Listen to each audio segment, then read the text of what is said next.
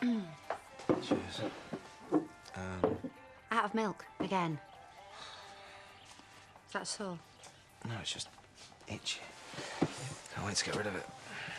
It's a problem for you, isn't it, having Roberts there? No? Not how you think, anyway. Morning. See you later. Awkward? Just staying the one night.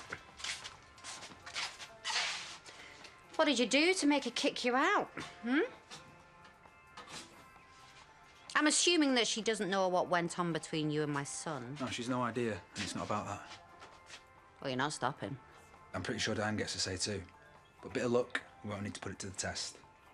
You're going grovelling to your wife. Well, I wouldn't call it that, but yeah, hopefully I'll be checking out today. Missing you already.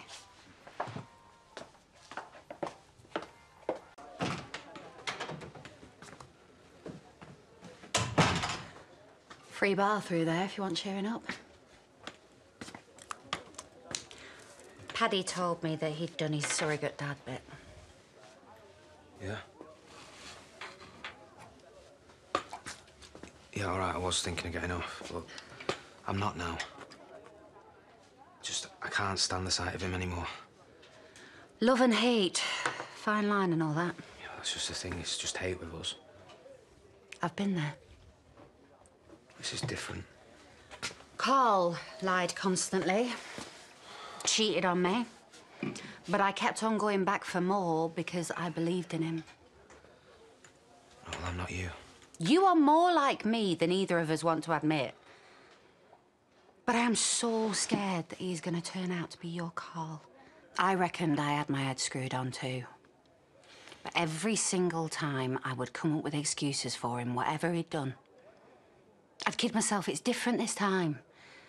He means it, he's going to change. Hope is a dangerous thing. I used to think you were off your head, you know, sticking with him. I get it now.